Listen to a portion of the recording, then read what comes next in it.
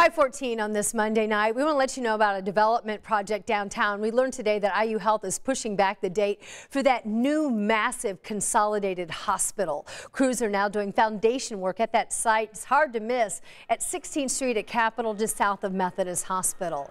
This is a new 16-story high-rise facility. There will be 3 patient towers, 2 helipads. It's going to be the new home for both university and Methodist hospitals.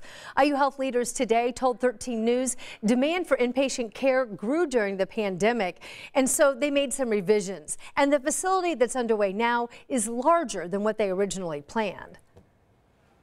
We've grown the hospital by about 200 beds from what we were previously planning. That has had an impact both on combined with the economic factors on the budget, and then has added about a year to the overall project delivery because we've changed the scope. So with those changes, the total cost of the project now is at $2.3 billion, 20% higher than first budgeted.